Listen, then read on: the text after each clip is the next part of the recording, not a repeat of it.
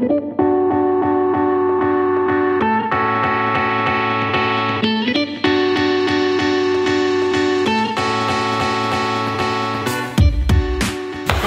Ron here from. Hey, we got two Rons here today. Well, Ronnie and Ron. Ron squared. Yeah, Ron squared. Back at the lab, we built this engine for him. When was it, like 8 months ago now? Yeah, finished it last year.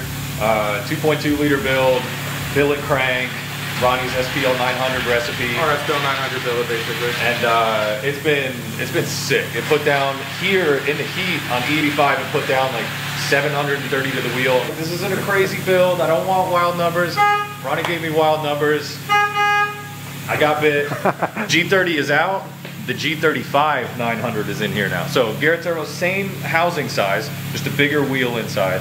We're gonna see what we can get out of it today. Yep, so other than that, he hasn't really changed anything. He put an oil cooler on it, but he's just done maintenance and he's been going ham with the car, which is exactly what we expected him to do. Yeah, a little bit of Gymkhana grid, a little bit of racing some friends, a little bit of scaring people. And for those of you that know how Ron drives, he drives his cars hard. So what we're gonna do today is we're gonna start like we would any other tune, even if it's a retune. We still have to figure out the part throttle fueling because it is a different compressor wheel, which means it's gonna operate in a different efficiency range, even in especially in part boost and part throttle, because it's going to be completely different characteristics. It's going to be close, but it's not going to be, as close. So what we do is we turn off our closed loop tuning completely as far as fueling control goes, and then we make all the adjustments manually, and then we let the computer take over. But that's pretty much after we finish the tune, where we let it, add or subtract fuel if needed. Right now it's on the 85, 800, 850 even, no problem. However, on the high setting, the way Ron pushes the car, it only makes sense to go to a higher grade of fuel, which we have the Ignite Red E90, 114 octane, 90% ethanol. Yeah, we're gonna start with some part throttle pulse. Let's go.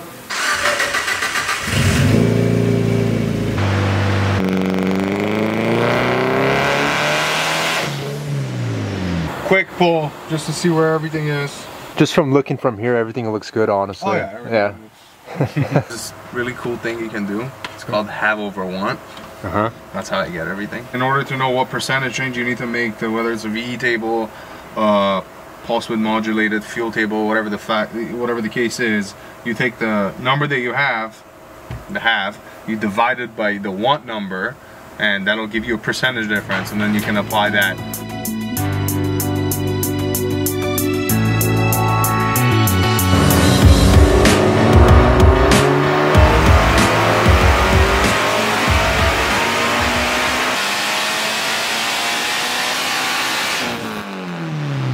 Oh shit. Not bad, huh? Not bad at all. A little bit of wastegate duty. That's healthy. What are you gonna do with all that, dude? Honestly, it just scares me every fucking time. What are we looking at here? Just some numbers. Just lines, numbers, graphs.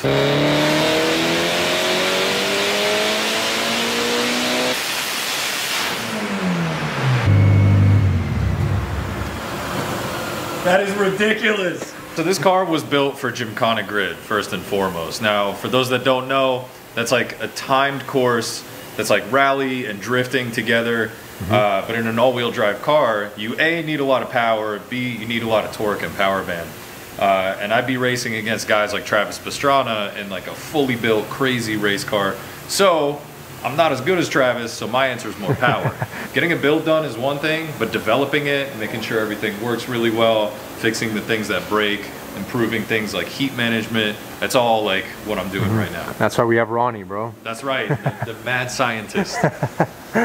Dude, this thing is nuts, bro. The whole car is carbon fiber, and you're saying maybe it weighs like 28, 29? I think it's around 2,800 pounds. And his RS is already naturally lighter, huh? That's right.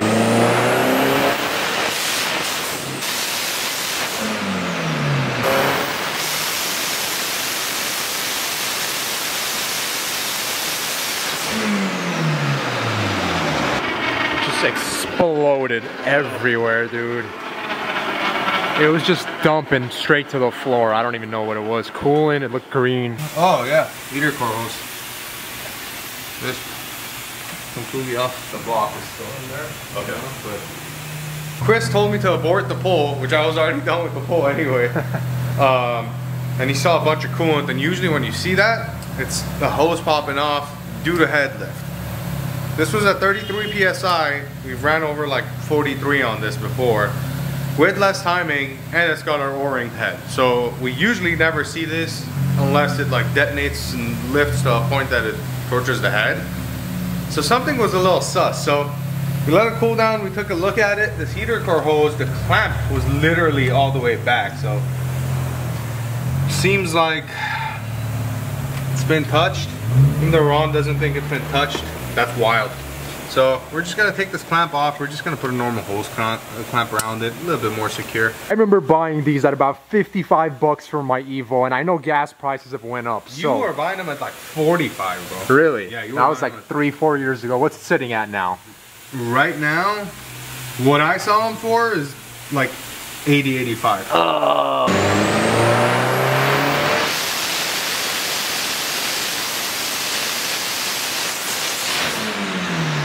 Dude, those 40-pound boxes just fell on my fucking head. So sick. That's amusing, I huh? don't like seeing you get hurt. I like hearing about it. It was fun. I just look over and there's boxes raining on this man. Fred is trim pot 2. So you're making now the horsepower that you're making at your kill map That's crazy. on trim pot 2. That's crazy. I'm just gonna look over some other things, make sure everything's where it needs to be. That's amazing because it's the same frame turbo, just a bigger wheel, a bigger inside wheel, and that's what it does. And so you did 630 on base, and then you did map 2 720, and then we have the kill next. I guess so. I guess so. It did 790 before. I'm gonna do one more on this one, on this revision. Try to bring the torque up just a tiny bit more.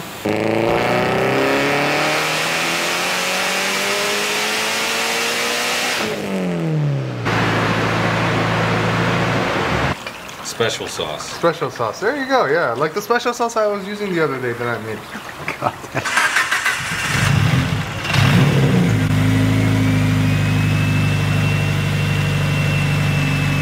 Dude, that spool sounds crazy on startup. Right off startup. Huh? Jeez.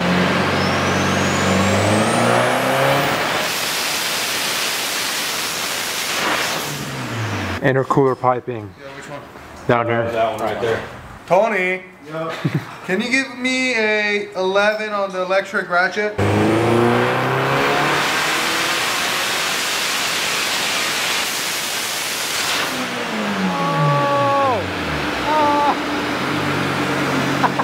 Dude, clean cut. It's a clean break, bro. Yeah. I did that. That's from the tune. Nice. Yeah, I wanted it at that angle.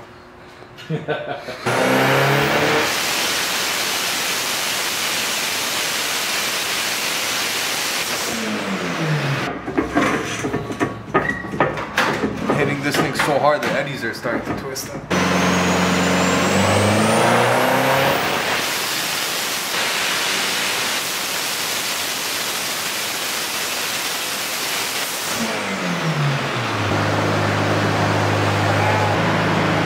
I'm sorry, I'm still in my office. So real quickly, here are the final numbers.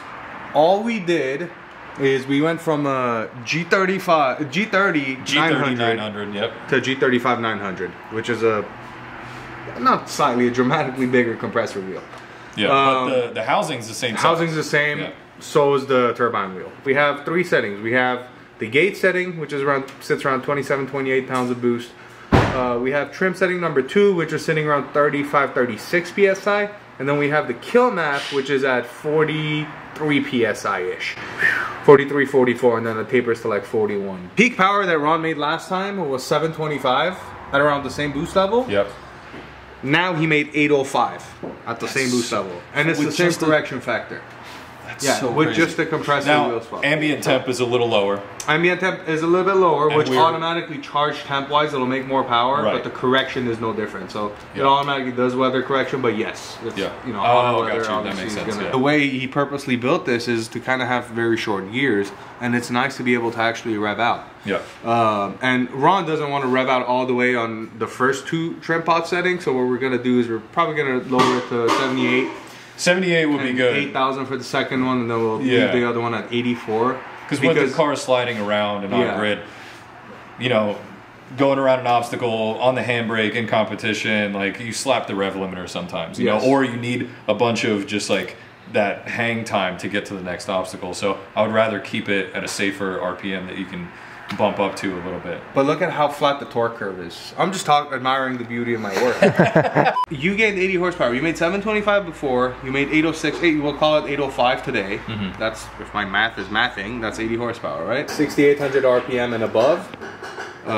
He made a substantial amount of more torque, and he held that torque. But the most important thing to note is he made 80 more horsepower at basically the same boost, and now he gets to rev out to 8 grand is where it stops making power. Safe 8 grand. Safe 8 grand. I mean, Crazy. we've zinged these to like 98. You shouldn't do that on the The important thing for me is like here in like the 3,000 to like 4,800 range is almost exactly the same. It's like right there. So There you go. when This the revs fall out, yeah, look at that. Yeah, see that's when I'm bogging down. I say bogging, but when you're going around an obstacle and the revs fall a little bit, this is what I don't want to lose. And I lost nothing here. Once you get past this point, the wheel speed, it churns up. It doesn't really matter if you're down a little bit of torque here, Yeah. but that power when you're getting off the line and doing that, you know, drag strip start, that's super important. You So, lost at 5 grand is where like the substantial amount of losses down low. yeah. You lost about 11 foot-pounds of torque. This is where we're making peak torque now, about 6,800, right? Even though it's flat, I mean, you can say peak torque is at, you know, 58. You can say that because, you know, it's kind of flattening here.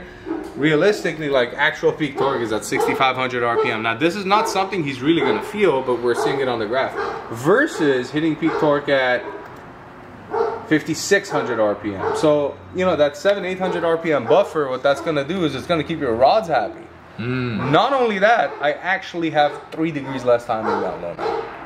So just overall safer Overall safer and more efficient. and more power. And more power. It's only gonna feel faster than before, if anything. Like, you're not gonna notice any change. Which it already felt so insane. Exactly, This car but was with so it being nuts. so short, Yeah. this added power is going to benefit you. So For sure. you lost a tiny bit of torque, yes. Are you going to feel it? You probably would, a little bit. Yeah. But that peak power is going to pin you back in the seat and Yeah. keep it there. We might be close to MBT, but we're not 100% there yet. MBT's maximum timing for best torque or maximum brake torque. Which is how much ignition timing advance you can have before you reach that plateau. On a 9.5-to-1 motor with big cams and a setup like this, we're not really stressing it. We can shove another 2 degrees in there up top and keep that torque even more flat, but that's just stressing things. Knowing how Yeah. you drive this car, I don't want to do that. So, with that being said, hope this has been an educational episode. Hope you guys took something away from it. As always, comment, subscribe, like. Hit that damn bell notification so you guys see when I upload a video or Chris busts his ass and puts a video out, because this guy puts a lot of work in these videos. I appreciate you guys watching. I'm going to say goodbye, and you punch out this time. Oh shit.